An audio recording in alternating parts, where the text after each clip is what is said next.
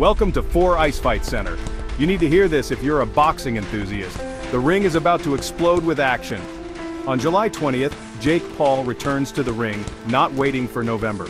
He has chosen to keep the date originally set for his bout with the legendary Mike Tyson. Instead, he's facing off against the fierce and unpredictable Platinum Mike Perry. Paul, ever the risk taker, says there's no better prep for Tyson than battling Perry, and why not? Perry's a knockout artist with a reputation for being a wild card both inside and outside the ring. But let's not forget the stakes for this bout.